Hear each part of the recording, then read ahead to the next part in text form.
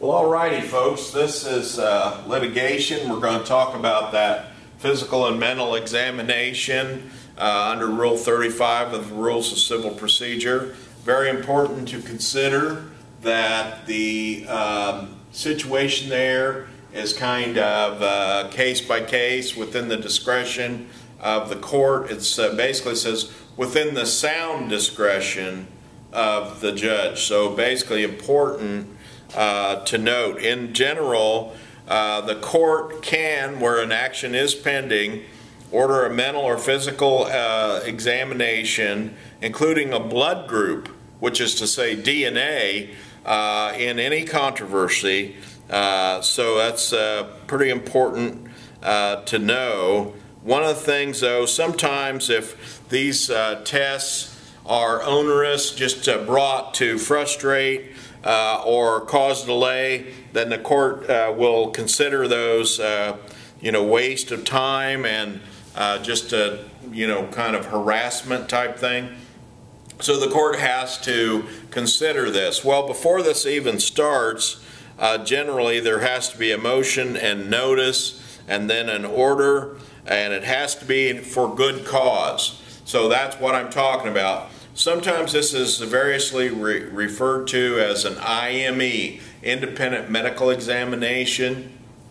And in a tort case like a car wreck case or something like that, very common for this to happen. But in some other things like custody cases and things like that, sometimes there is less of a likelihood that the court will order that. Under most circumstances. There has to be a good reason for that type of thing, especially like a mental examination about who would be the better person to be custodian and so forth. It also asks for specifics in terms of time and place for the examination. In other words, what you're making people do is drop everything and report to a doctor's office, not their doctor, some strange doctor.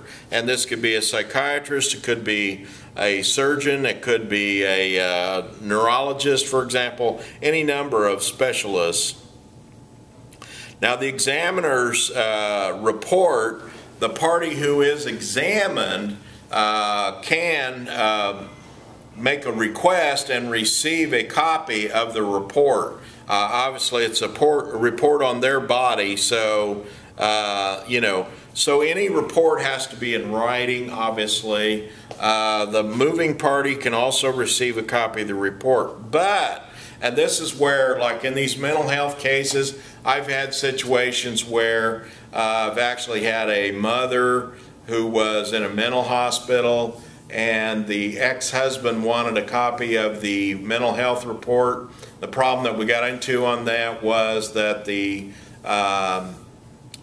ex-husband had remarried to a different woman, and she had been getting information about the ex-wife, spreading it around the community and making her look bad and stuff like that. So really this was an argument between these two women more so than the woman and her ex-husband. So we got a protective order in that case so that the report would only be shared with the judge and not with either side in order to kind of protect the woman's privacy from being like set out in more or less the gossip mill. So that's one of those things that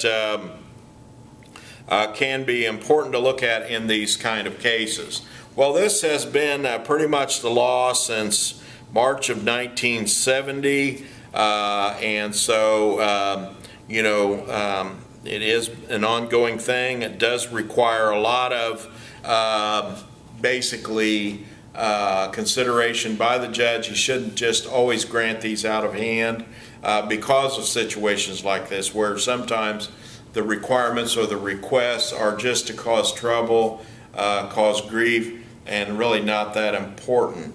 This is an ongoing problem around the country. It's been considered in Arizona, New Jersey, Michigan, Washington State, and also Iowa are just a few. And so basically there is an issue here, and it is generally along these same lines.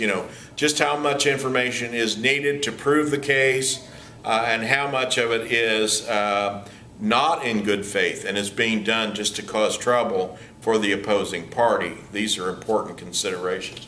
Well, give that some consideration. Look at it. Tell me what you think on the discussion board. And as always, if you have problems or questions, you can email me at this address, or you can just communicate with me directly through the communication area under send email in your course. Thanks for watching. Hope you're enjoying these. Let me know if I can help you.